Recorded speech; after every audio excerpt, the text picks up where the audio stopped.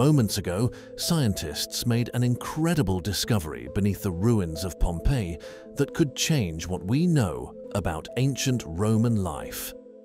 Hidden under layers of ash for nearly 2,000 years, they found a workshop with tools, materials, and clues about everyday life in the city.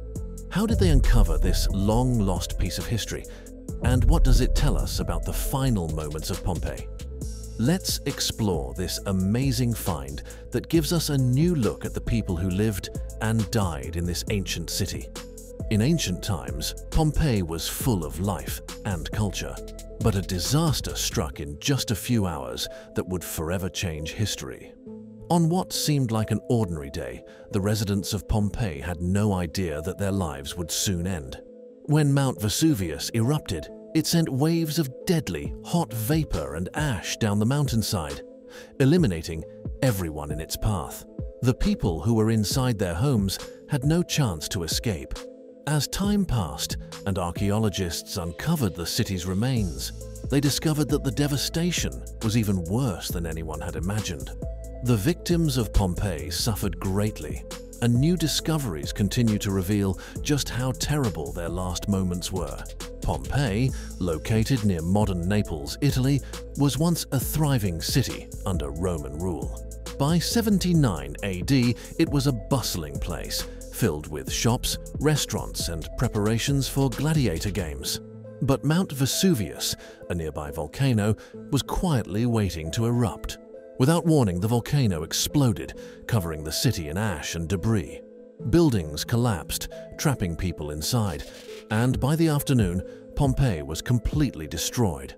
The city was buried under 6 meters of ash, and its people were frozen in time. For many years, scientists have studied the final moments of Pompeii's residents. Recently, new technology has allowed them to create casts of the spaces left by the bodies, revealing the expressions of the victims in their last moments. Some were found huddled together, possibly trying to help each other as the disaster unfolded. These detailed studies are giving us a clearer picture of who these people were, including what they ate, what they owned, and their roles in society. However, as we learn more about Pompeii, the site itself faces new threats from natural decay and the impact of millions of visitors. Archaeologists and conservationists are working hard to protect Pompeii, knowing that Mount Vesuvius could erupt again. The race to study and preserve Pompeii is urgent, as the city still holds many secrets waiting to be discovered.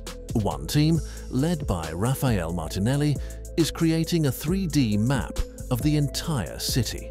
This project will capture every detail of Pompeii, from its grand villas to its narrow streets.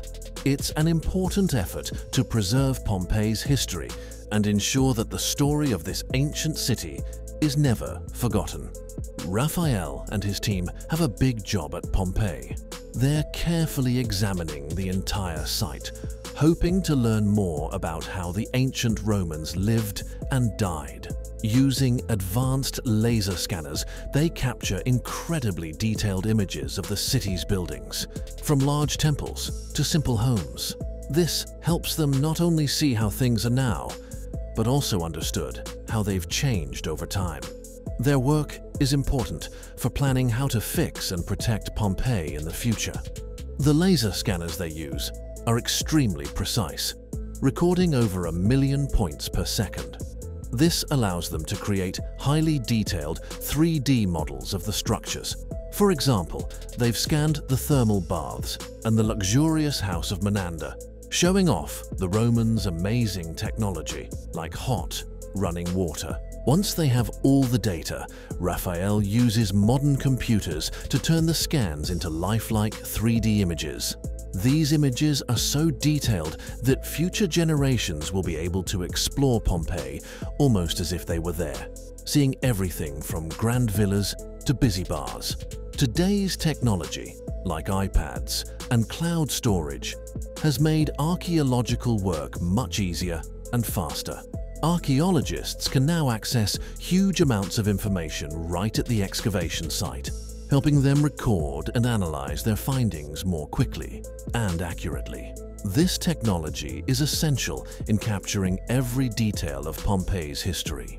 As Raphael's team continues their work, they're discovering new details that challenge what we thought we knew about Pompeii's destruction. It wasn't just the massive volcanic eruption that destroyed the city. Powerful earthquakes also played a big role. These new findings are helping us better understand the tragic end of Pompeii. Eric, another archaeologist, has spent nearly 20 years studying one particular building in Pompeii. After 4 years of careful research, he's beginning to think that this building wasn't what people had always believed it to be. The beautiful decorations, even in places like the bathroom, suggest that it was much more than just an ordinary structure. To learn more, Eric is using a handheld sensor that captures the 3D shape and surface details of the building. This tool is giving archaeologists a clearer view of ancient structures than ever before. Eric's scans have even revealed a secret opening in the wall that connects to a large sewer system, suggesting that this building was more important than previously thought. Eric now believes that this building might have been a significant public space, like a marketplace, rather than the gladiator barracks it was once thought to be. The sophisticated design, including a large bathroom, indicates that it was meant to serve many people. This new technology isn't just helping archaeologists answer old questions.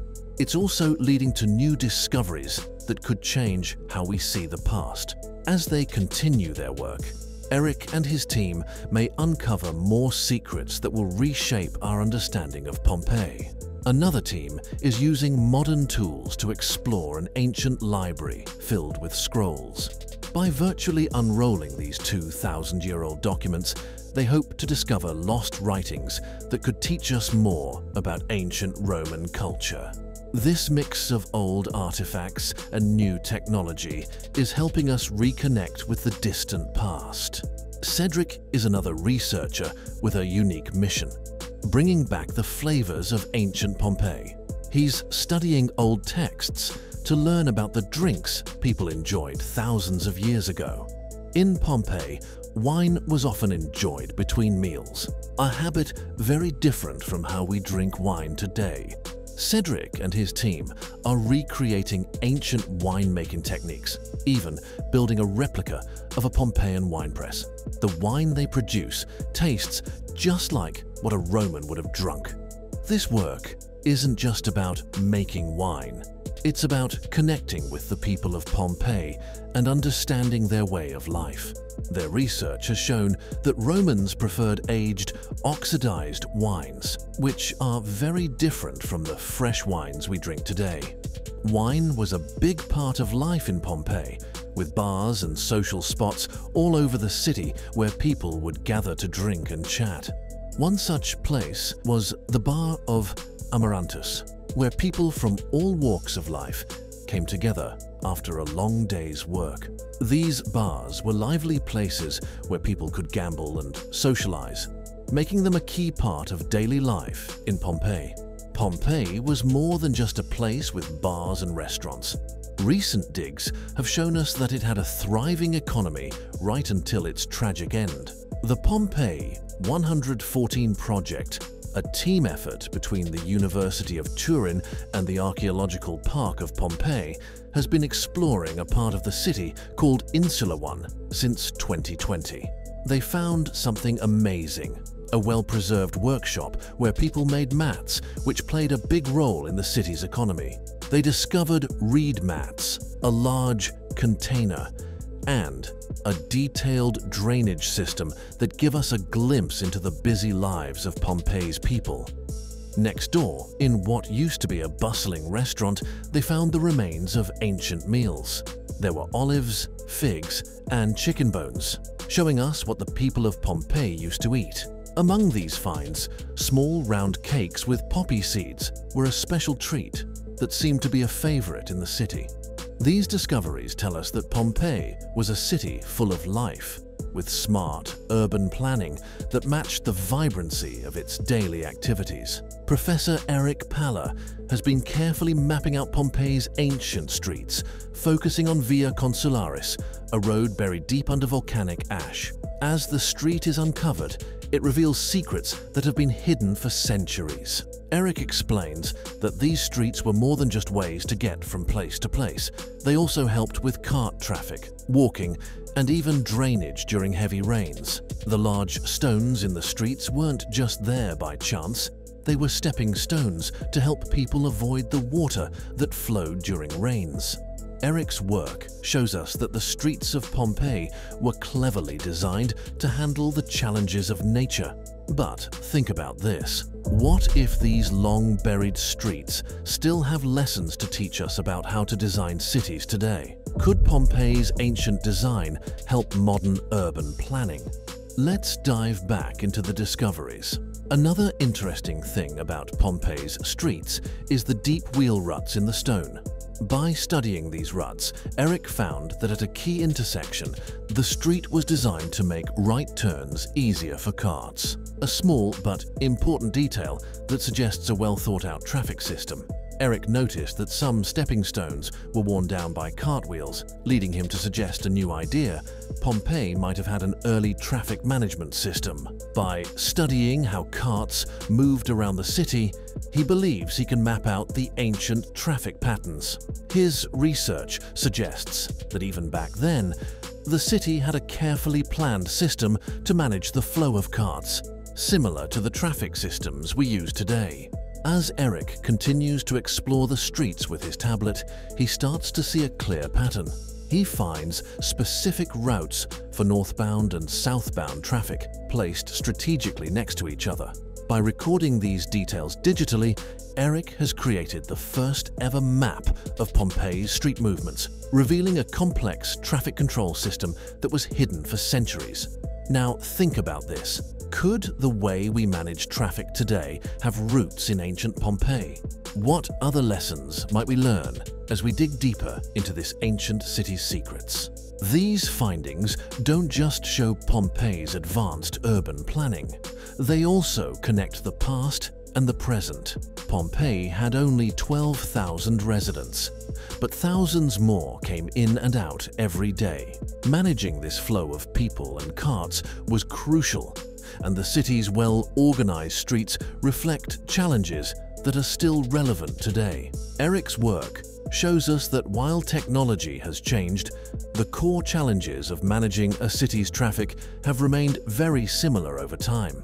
Could the buried city of Pompeii reveal secrets about ancient Roman life that we never imagined? What if the way they lived and built their city could change how we understand history today?